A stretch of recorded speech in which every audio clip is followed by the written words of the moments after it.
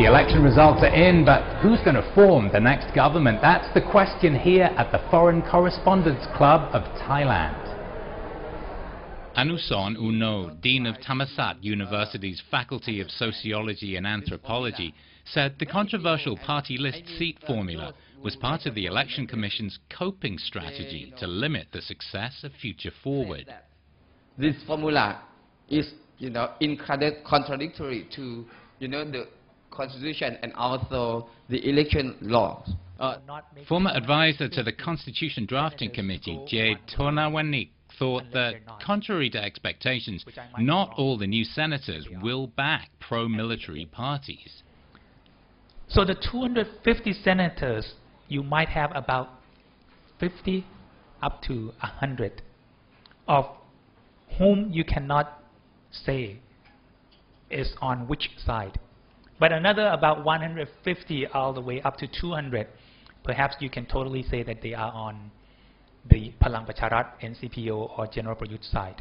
This election was one of the most manipulated before the election and after the election in Thai history. Naresh Suwan, university lecturer Paul Chambers, foresaw a Palang Pracharat-led government unable to pass laws, perhaps followed by an appointed government, another election, or possibly another coup. If the Anakot Mai, Future Forward Party, was somehow dissolved, yeah, there could be rioting in the streets. And we could then eventually come back to that quote from General Apirat Kongsompong, Army Commander, who said, if there's rioting, last November, he said, if there's rioting, I might have to repress that rioting. There might even be a coup, he said.